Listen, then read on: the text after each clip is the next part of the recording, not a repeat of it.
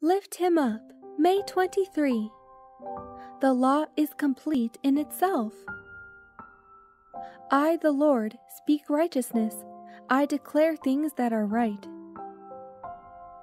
With the setting aside of the Bible has come a turning away from God's law.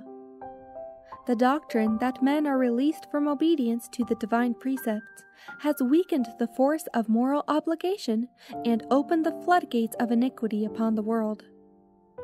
Lawlessness, dissipation, and corruption are sweeping in like an overwhelming flood. Everywhere are seen envy, evil surmising, hypocrisy, estrangement, emulation, strife, betrayal of sacred trusts, indulgence of lust. The whole system of religious principles and doctrines, which should form the foundation and framework of social life, seems to be a tottering mass, ready to fall in ruins. There is no such thing as weakening or strengthening the law of Jehovah.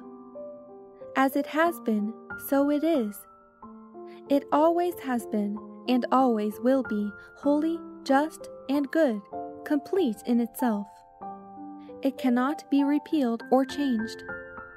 To honor or dishonor, it is but the speech of men.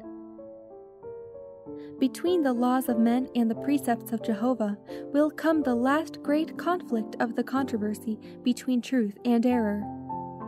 Upon this battle we are now entering, a battle not between rival churches contending for the supremacy, but between the religion of the Bible and the religions of fable and tradition.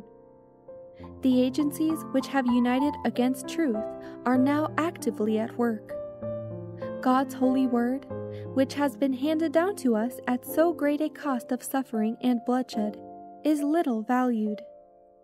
There are few who really accept it as the rule of life.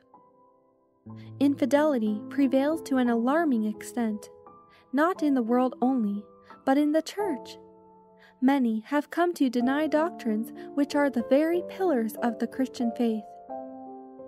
The great facts of creation as presented by the inspired writers, the fall of man, the atonement, the perpetuity of the law, these all are practically rejected by a large share of the professedly Christian world. Thousands who pride themselves in their knowledge regard it as an evidence of weakness to place implicit confidence in the Bible, and a proof of learning to cavil at the Scriptures and to spiritualize and explain away their most important truths.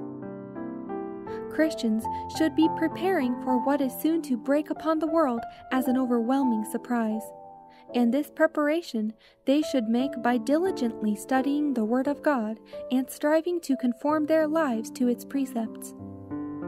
The tremendous issues of eternity demand of us something besides an imaginary religion, a religion of words and forms, where truth is kept in the outer court.